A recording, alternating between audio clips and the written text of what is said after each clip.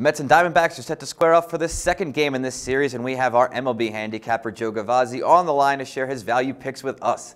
Now, Joe, this could prove to be a rough pitching mismatch for both sides. Jon Niese has given up an awful 20 runs in his last 4 starts, including 5 round trippers, and the Mets may lose their 6th man in their new rotations very soon, especially in the hitter-friendly Chase Field tonight.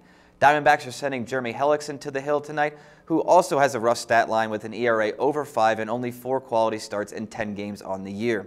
This game screens over to me, Joe, but what's your opinion on this one? My opinion is that we're going to go with Hellickson and Arizona in this one, as a closer inspection of these starting pitchers' mark tells a story of 2 pitchers headed opposite directions.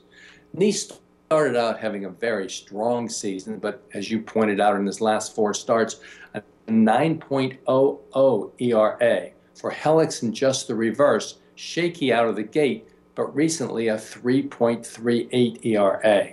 I like the way that these two starters are headed, respectively.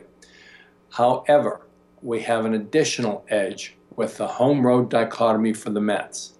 No team in Major League Baseball has a bigger gap between home and road wins than the Mets 12, as they have 21 home wins but just 9 road wins.